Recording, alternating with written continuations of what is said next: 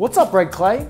As you're aware, we've been doing a number of different techniques and strategies to assure our students and staff safety when they return to the school buildings. Here to talk a little bit more about what we're going to be in the hallways are HB DuPont 2020 Teacher of the Year, Mrs. Finney. Thank you so much, Principal Baspinelli.